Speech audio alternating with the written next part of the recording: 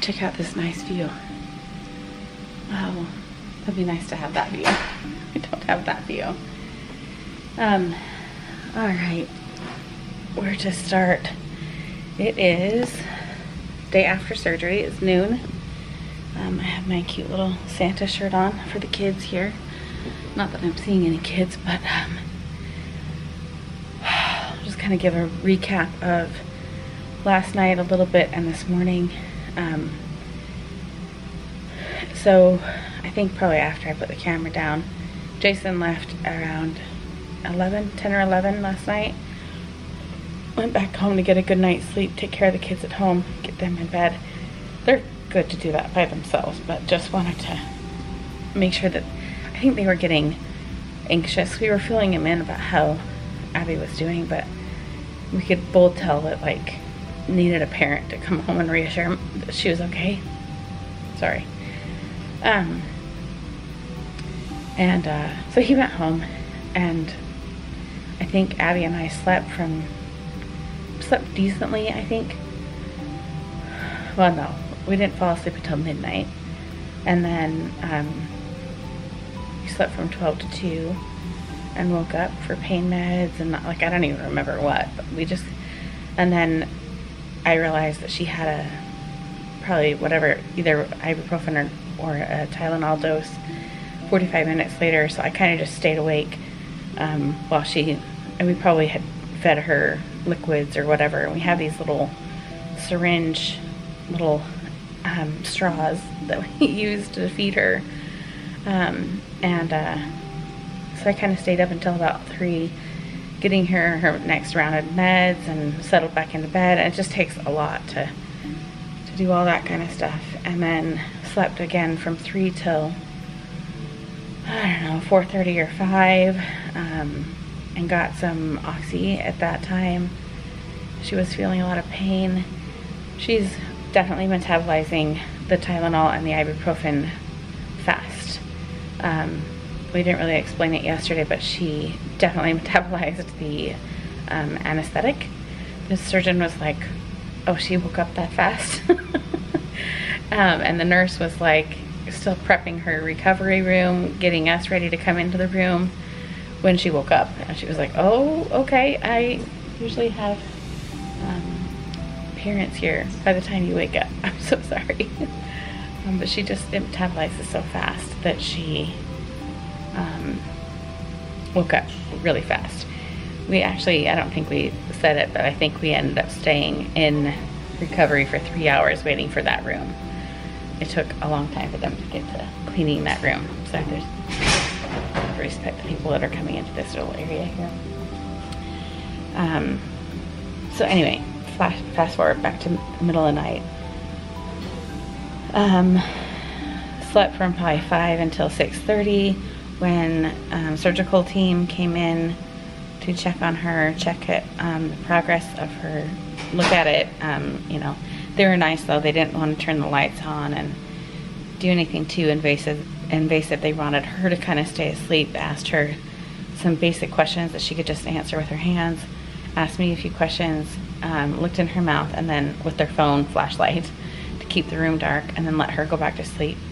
And then we both went back to sleep.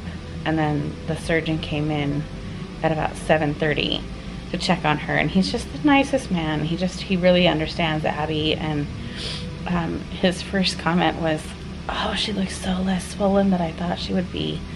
You know, because he had told us that she would get progressively more swollen before the swelling would go down. So he was like, oh wow, she looks fantastic. And he's like, she still could swell up, but like her lips are less swollen, and that's the only thing we're seeing that's swollen.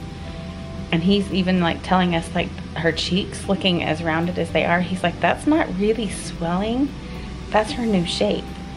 He's like, you can see her new shape, that's not swelling. He's like, she looks really, really good. We have to suction out her nose and her mouth. We haven't had to do her mouth today. Actually, we haven't had to do either one, but throughout the night we had to suction her nose quite a bit.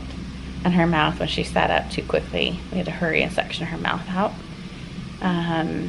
We've done like saline rinses, because she can't brush her teeth yet. I don't know. There's a lot. It's constant, like, care for both me and the nurses that come in. And I have to just basically straw feed her from the syringe.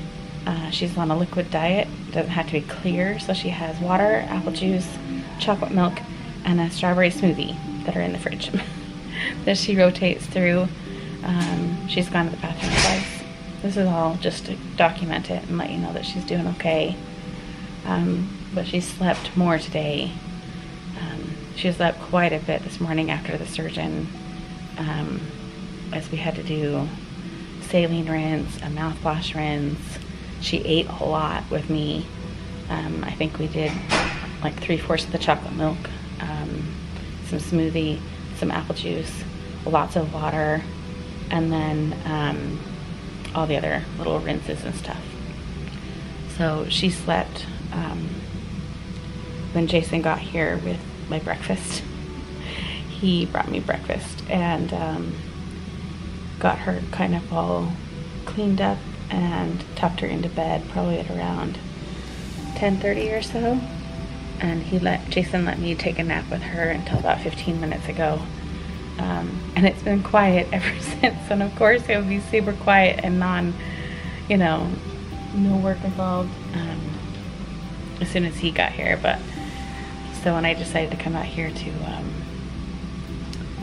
to kind of talk to you, and I'm going to call my dad here in a second and maybe my sisters, I was like, okay, you need to give her some chocolate milk and you need to give her some smoothie. And he's like, oh, wait, I need you to come and help hold the bottle. And I was like, no, you can do this.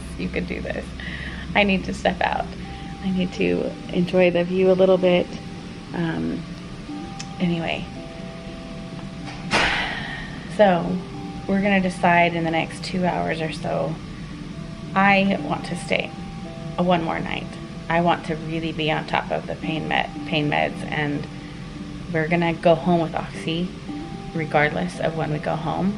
He's giving us double the dose allowance to make sure that we overlap her gap.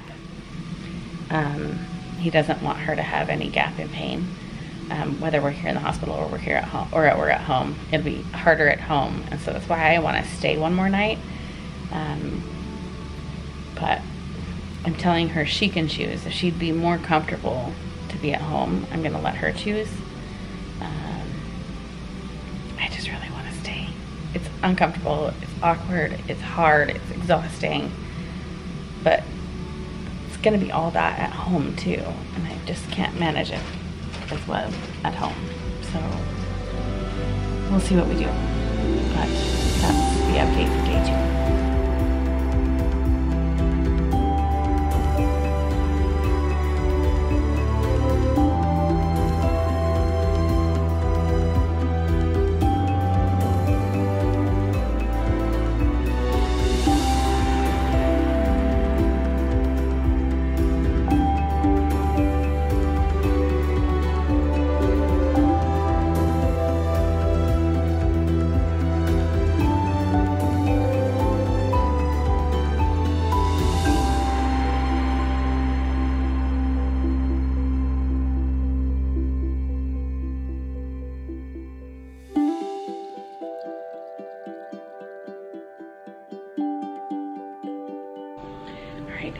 It's 7 o'clock.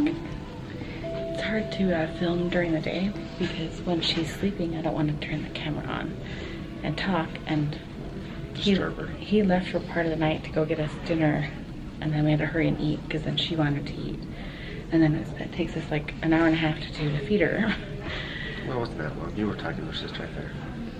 This meal, before that, it just takes a lot of time. Okay. So he's gonna go home with the other 2 kids. Kaylee's at Jacob's, and